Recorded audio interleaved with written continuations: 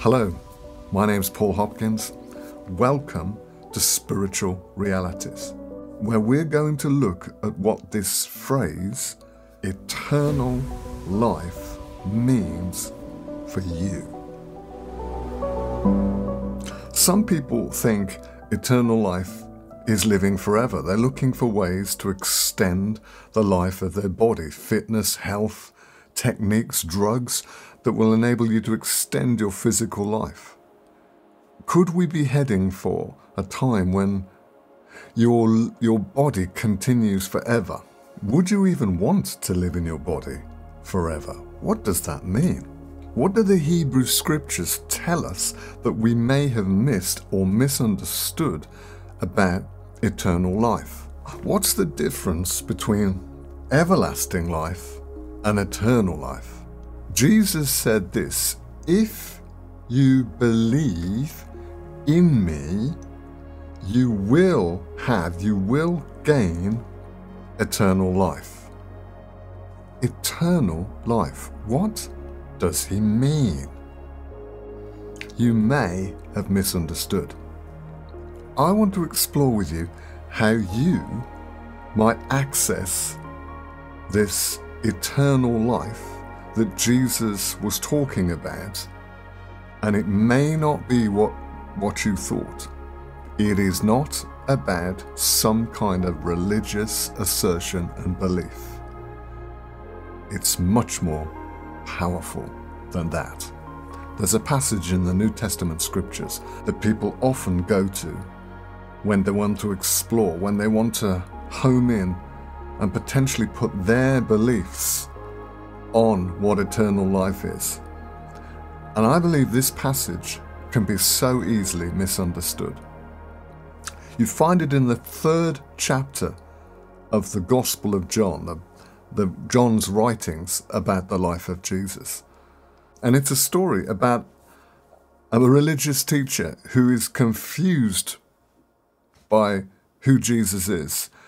He's stunned by the miracles, the supernatural things happening, and recognizes that the Creator God, must be with him, yet at the same time is uncomfortable and does not understand many of the things he's saying. He's got a framework. Our framework of thinking can stop us understanding and access things. We can hear things right in front of us, but because of the framework we have, we misinterpret. We do not comprehend. The communication is coming, but it does not land correctly, and we make wrong assumptions and wrong platforms to live from. That's the case of Nicodemus. Perhaps it's the case for many of us.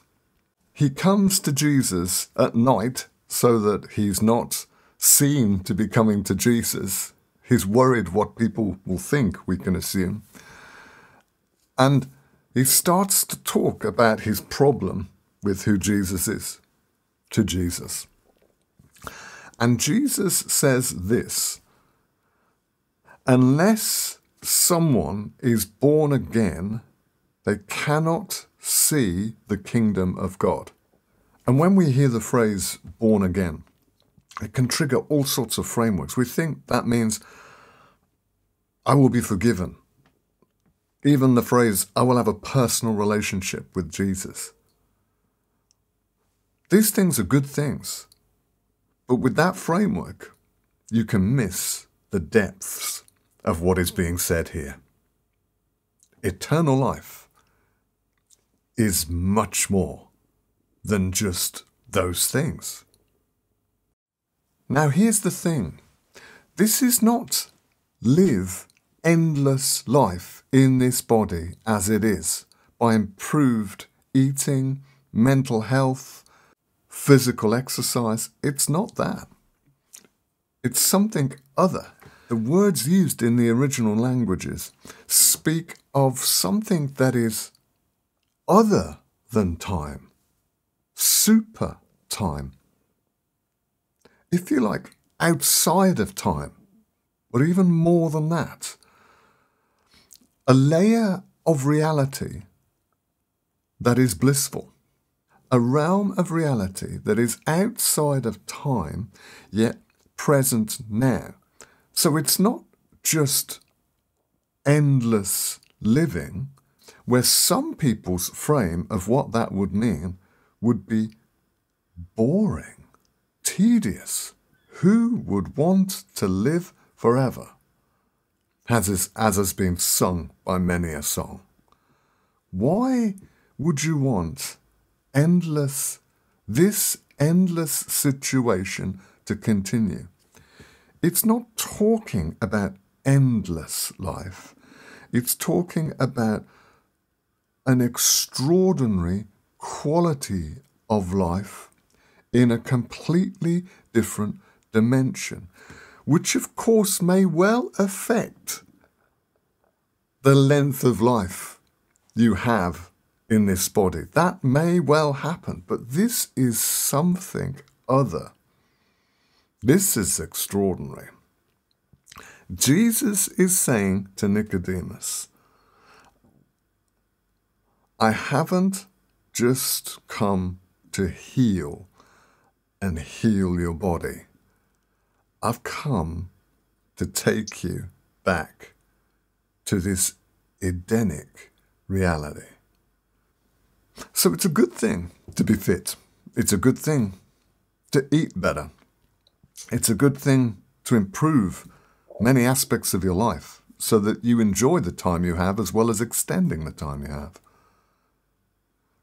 But eternal life, or as it says in Hebrew, Hey Olam, is something other.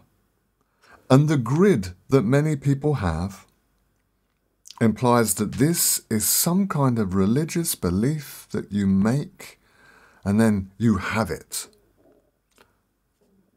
Jesus is saying, no, if you use the mechanism that he calls belief, a tying to who he is, a resting on that, if you believe in me, that is his nature, his name, his very essence. If you trust in him that he is the one come to restore what the Hebrews understood as Eden, he has come to bring you a sort of life that means that overwhelms the physicality of life.